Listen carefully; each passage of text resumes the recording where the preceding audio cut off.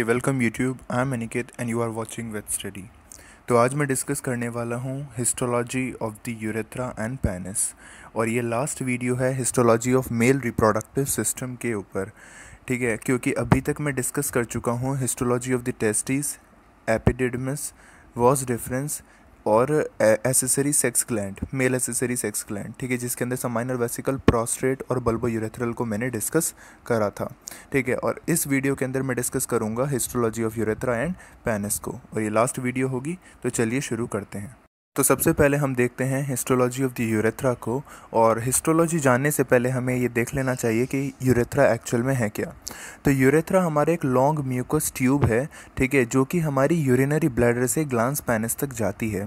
ठीक है, अभी जब मैं पेनिस का स्ट्रक्चर को डिस्कस करूंगा तब मैं आपको बताऊंगा ग्लांस पेनिस एक्चुअल में होता क्या है। ठीक है, यूरिनरी ब्लैडर तो आपको पता ही है। तो वहाँ से ये जब ये म्यूकस ट्यूब यूरिनरी ब्लैडर से ग्लांस पेनिस तक जाती है, इसी को हम बोलते हैं यूरेथ्रा। ठीक है, और ये यूरेथ्रा के दो पार्ट होते हैं। ठीक है, एक पेल्विक पार्ट होता है और एक हमारा पेनाइल या फिर एक्स्ट्रा पेल्विक पार्ट भी हम इसे बोल सकते हैं। तो जो हमारा पेल्विक पार्ट है, मतलब पेनिस के अंदर जो पार्ट होता है उसे हम पेनाइल बोलेंगे। ठीक है, और उससे बाहर जितना भी पार्ट है वो हमारा पेल्विक पार्ट हो गया। ठीक है, तो अब देखते हैं, अब क्योंकि इस वीडियो के अंदर हम हिस्टोलॉजी को डिस्कस कर रहे हैं, तो हिस्टोलॉजी के अंदर हम देखते हैं एपिथेलियम और मसल लेयर इसके अंदर कौन कौन सी हैं। तो एपिथेलियम सबसे पहले देखते हैं। इसके अंदर हमारी ट्रांजिशनल एपिथेलियम होती है जो पेल्विक यूरेथ्रा है इसके अंदर। ठीक है, अगर मैं बात करूं एक्स्ट्रा पेल्विक यूरेथ्रा की या फिर पेनाइल यूरेथ्रा की, तो इसके अंदर एपिथेलियम ट्रांजिशनल ही होती है। ठीक है, बट वो ट्रांजिशनल जैसे जैसे टर्मिनेशन आता जाता है ना, मतलब ग्लांस पेनिस आता जाता है, वैसे वो स्ट्रैटिफाइड स्क्वामस एपिथेलियम के अंदर कन्वर्ट होती जाती है वो ट्रांजिशनल। ठीक है, तो ये चीज़ आप याद रख सकते हैं। इसके बाद है हमारा मसल लेयर। तो मसल लेयर पेल्विक पार्ट के अंदर हमारी जो है वो यूरेथ्रल मसल जो हैं वो उसे इनक्लोज करके रखती हैं वेंट्रली और लेटरली, मतलब वेंट्रल सरफेस पे और लेटरल सरफेस पे उसे इनक्लोज करके रखती हैं यूरेथ्रल मसल्स। ठीक है, अब मैं अगर बात करूं एक्स्ट्रा पेल्विक या फिर पेनाइल यूरेथ्रा की, तो जब मैं स्ट्रक्चर डिस्कस करूंगा तब मैं आपको इरेक्टाइल टिश्यूज़ दिखाऊंगा। ठीक है, तो वहाँ पर हमारे इरेक्टाइल टिश्यूज़ भी होते हैं साइड बाय साइड और दो क्रूरा होते हैं। ठीक है, दो क्रूरा होते हैं। देख लेते हैं ज़रा स्ट्रक्चर ऑफ द पेनिस कैसा होता है एक्चुअल में। तो स्ट्रक्चर ऑफ पेनिस जो है वो कुछ ऐसा होता है, और इसके अंदर आप देख सकते हैं ये वाला हमारा रूट ऑफ द पेनिस है। ठीक है, दो पार्ट में पेनिस जो है वो डिवाइडेड होता है, root of the penis and body of penis. ठीक है, जो बॉडी है वो हमारा एक्सपोज्ड पार्ट रहता है, रूट हमारा अनएक्सपोज्ड पार्ट रहता है।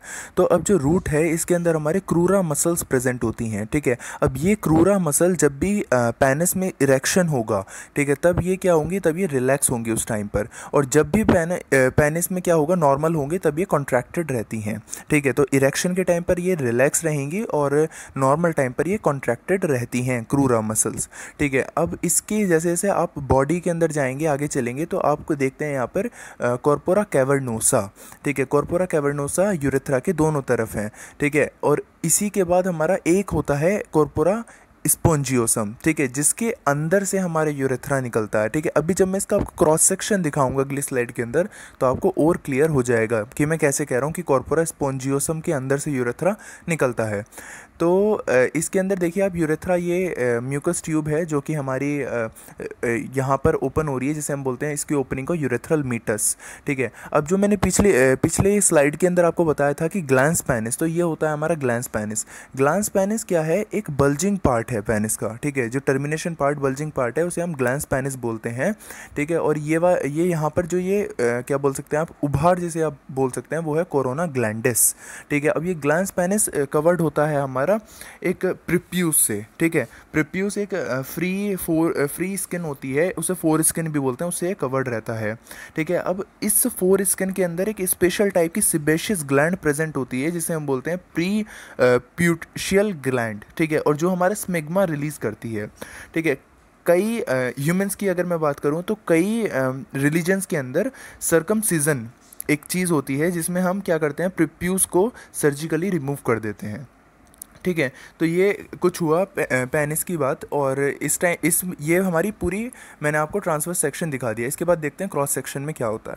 ठीक है, तो ये ट्रांसवर्स सेक्शन ऑफ पेनिस है और इसके अंदर आप देख सकते हैं कॉर्पोरा कैवर्नोसम।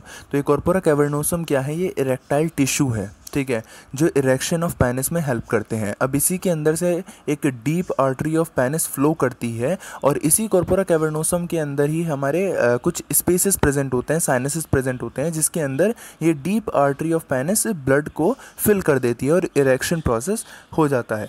ठीक है, अब इसी के बाद एक है हमारा कॉर्पोरा स्पोंजियोसम, जिसके अंदर से यूरेथ्रा पास हो रहा था, जैसे मैंने आपको पिछली स्लाइड के अंदर बताया था। ठीक है, अब यहाँ पर क्या है कि ये दोनों ही कॉर्पोरा कवर्ड रहते हैं ट्यूनिका एल्ब्यूजिनिया लेयर से।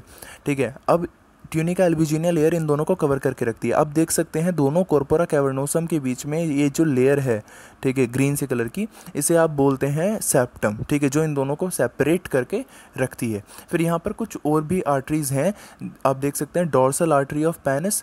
ठीक है, डोर्सल नर्व सप्लाई भी होगी, डोर्सल नर्व ऑफ पेनिस। ठीक है, उसके बाद deep dorsal when of penis and superficial dorsal when of penis. तो क्योंकि नर्व सप्लाई भी होगी, वेन की भी होगी और आर्टरीज की मतलब ब्लड सप्लाई भी होगी, तो ये पूरा का पूरा ट्रांसफर सेक्शन हो गया पेनिस का। ठीक है, और यहाँ पर आपको मैंने टिश्यूज़ के बारे में भी बता। ठीक है, तो अब डिस्कस कर लेते हैं हम स्पीशीज़ डिफरेंस, मतलब कि डिफरेंट स्पीशीज़ के पेनिस में क्या डिफरेंसेस आते हैं। ठीक है, तो बेसिक जो डिफरेंस आता है ना, वो ये जो मीडियम सेप्टम है दो कॉर्पोरा के बीच में, इसी के अंदर डिफरेंस आता है। तो चलिए देखते हैं कैसे ये डिफरेंसेस आते हैं। तो आप यहाँ पर देख सकते हैं स्पीशीज़ डिफरेंस में, अभी तक मैं जो डिस्कस कर रहा था वो ह्यूमन पेनिस को डिस्कस कर रहा था। ठीक है, तो ह्यूमन पेनिस के अंदर जो पेनिस है वो 3 डिस्टिंक्ट बॉडीज़, मतलब 3 कॉर्पोरा, 2 कैवर्नोसा और एक स्पॉन्जियोसम, उनसे ये मिलकर बनता है। और जो मीडियन सेप्टम है, ठीक है, वो क्लियरली डिमार्केट दी 2 कॉर्पोरा कैवर्नोसा। ठीक है, उन्हें अलग अलग क्लियरली डिमार्केट करती है। वहीं पर अगर मैं बात करूँ रूमिनेंट्स और बोर की, तो इसके अंदर क्या होता है, रूमिनेंट्स और बोर के अंदर जो मीडियम सेप्टम है वो सिर्फ और सिर्फ रूट ऑफ द पेनिस पर हमारी वहाँ पर प्रेजेंट होती है। ठीक है, जिन लोगों को नहीं पता मैं बता दूँ, रूमिनेंट्स हमारे वो एनिमल्स हैं जिनके पास रूमेन होता है। ठीक है, रूमेन स्टमक होता है, लाइक काउ, बफेलो, ये सब। ठीक है, अब बात करता हूँ मैं डॉग की। तो डॉग के अंदर ये जो सेप्टम है ये कॉन्टिन्यूस होती है थ्रू आउट दी बॉडी। ठीक है, ये कॉन्टिन्यूस होती है। और स्टैलियन और कैट की अगर मैं बात करूं, मतलब कि मैच्योर्ड हॉर्स, ठीक है, जो है मेल हॉर्स, उसकी और कैट की अगर मैं बात करूं तो सेप्टम हमारी कॉन्टिन्यूस नहीं होती। ठीक है, इसी के साथ मैं यहाँ पर आपको बता दूं, जैसे मैं शुरू में बता चुका हूँ कि कुछ एनिमल ऐसे हैं जिनके अंदर सिग्मोइडल फ्लेक्चर बनता है। ठीक है, मतलब जो पेनिस है वो एस शेप्ड फॉर्म करता है। ठीक है, वो रूमिनेंट्स के अंदर करता है, जिराफ के अंदर करता है, इन सब के अंदर फॉर्म करता है। तो वो भी एक डिफरेंस स्पीशीज़ डिफरेंस के अंदर काउंट करा जा सकता है पेनिस के। तो यहाँ पर हमारा histology of the male reproductive system and होता है और अगली वीडियो से मैं नेक्स्ट टॉपिक डिस्कस करूँगा। Thanks for watching my video. If you like then please press the thumbs up and subscribe to wait study.